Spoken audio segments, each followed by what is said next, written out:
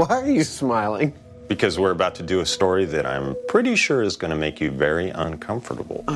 What? Well, it involves bees. In fact, it comes from a viral video that shows about 1,000 bees glued to the top of a lightweight laptop, and they fly away with it. I hate bees. I do know that clip, and it is without a doubt something we should test. Oh my God. This is the bee movie that has the internet abuzz. Supposedly glue, honey, and 1,000 bees lift this laptop off a log. But can this really be true? Or is it a flight of fancy? How do you think we should tackle this one? Well, we should do what they did in the clip and see if it works. With protective gear on us, right? If you want. I want. Yep, at Marshall's Farm, they've got all the protection Adam needs. Let's do it. And of course, Adam's nemesis, the bees. Look, I think we all know that I don't like bees. Remember the hypnotism episode?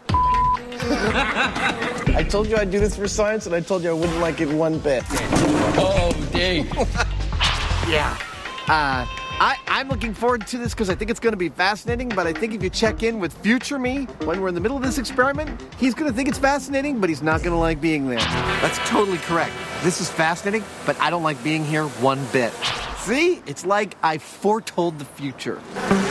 But while they make Adam nervous, Jamie has nothing but respect for the humble honeybees. Bees are just incredible creatures. An average worker bee only lives 6 weeks, and for half that time she's out foraging for nectar, where she can make 10 trips per day up to 4 miles away. So over the course of her lifetime, she could travel over 1,600 miles. All that effort for not much, since it takes 12 of these bees to get 1 teaspoon of honey. It's amazing. There's no doubt these bees can go the distance, but can they also weightlift? So what I've got here is exactly what we've seen in the video. The same glue, the same laptop, and some honey. And with the laptop coated in a layer of short-acting, bee-friendly glue, next, Adam adds a dash of honey. All right, let's do it. Then it's time for Jamie to bring on the bees. Oh, look at all of those. Let's grab that end. You ready, Adam? Yeah, ready, come on. Hurry up, the glue's drying. All right.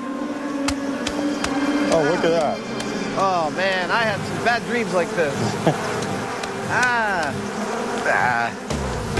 But unlike the video, one frame doesn't equal a bee-smothered laptop. Go, up, lift. Well, in the video, they lay down the glue, they bring over a frame of bees, give it a shake, and the whole laptop is covered with bees. In our experience, that's not exactly what happens. I think this is at least going to take 2 frames of bees to get full coverage, if not more. And that's if the adhesive works. So for more coverage, Jamie brings in another swarm of bees. Okay, here's the next batch. Okay. Oh, hey, wow.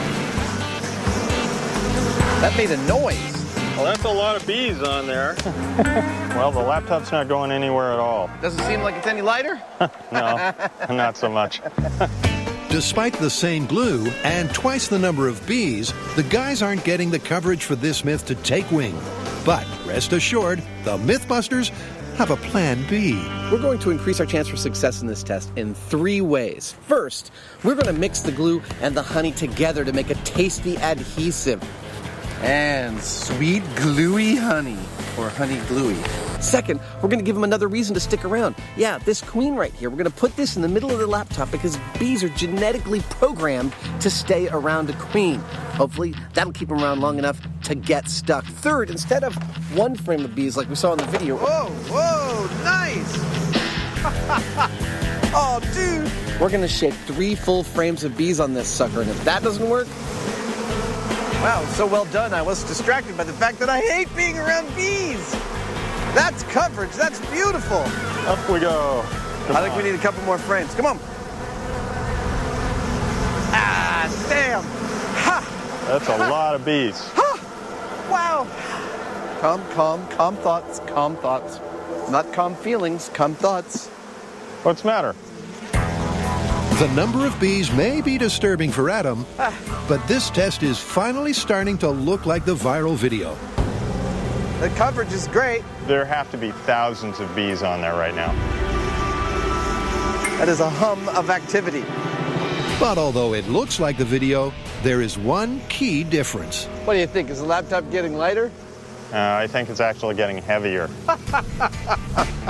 Well, dude, I don't think it's happening. We got the queen in the middle, the special adhesive, 5 frames worth of bees, like several thousand of them, and the laptop is, honestly, I think, heavier than when we started. Yeah, I don't think it's going to fly.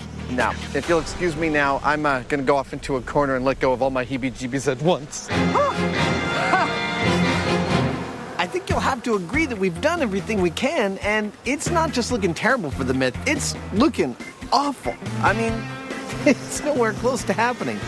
I feel like I want to go back to the shop and start teasing apart the components of this story to find out why. Well, first up for Jamie is a trip to the roof at our Bee Olympics Athletes Village.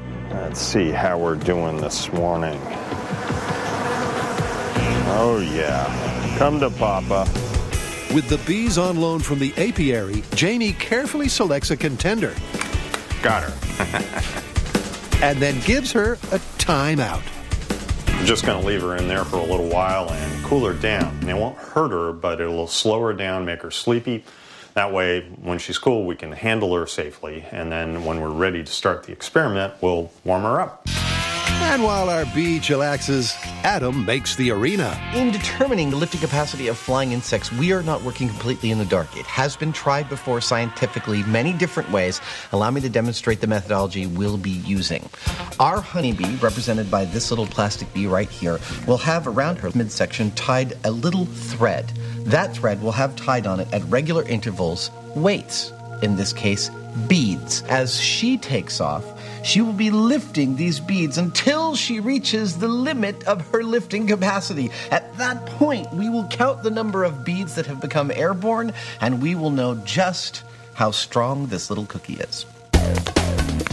And once they know how strong one bee is, they'll be able to extrapolate just how many it would take to lift a laptop. I think we're ready. But first, to harness up their bee bodybuilder. It's a delicate operation to tie the beads on loosely enough not to hurt our little contender. I think she's ready. You want to warm her up in the palm of your hand? I never imagined I'd feel such feelings of affection for a honeybee. Wow, she's already flying. I know. Attracted to the UV light overhead, the worker bee starts a few warm-up flights, but she's still too tired to compete. It's kind of like an upside-down kite. Okay, I'll let you sit down. Walk right towards the honey. She's looking it up. I can see her little tongue. Look at that. She's having a meal. After her recharge on honey, a slightly more lively bee begins her flight tests. There you go. She flew above my fingers. With a bit of encouragement. That's a good girl. She's a little weightlifter. Oh, good. Dude, that was a solid 4. I think she's getting stronger. Suddenly our bee is throwing her weights around. Oh! Dude, she took off for the whole set. She did. Wow. That was a good one. That was a very, very good one. She is very powerful. And the high speed confirms just what a bruiser our bee turned out to be. There we go. There we go. 1, 2, 3, 4, 5, 6, 7, 8 beads. She's like a bodybuilder. Let's weigh them. 6, 7, 8 beads. They're all there. 96 milligrams. That is really significant.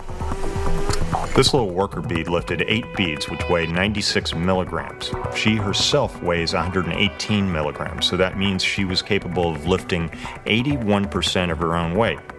Now, that's pretty impressive, but what does that mean when it comes to lifting a laptop? Well, there's only one way to find out. Let's weigh this baby. 2,216 grams. Okay.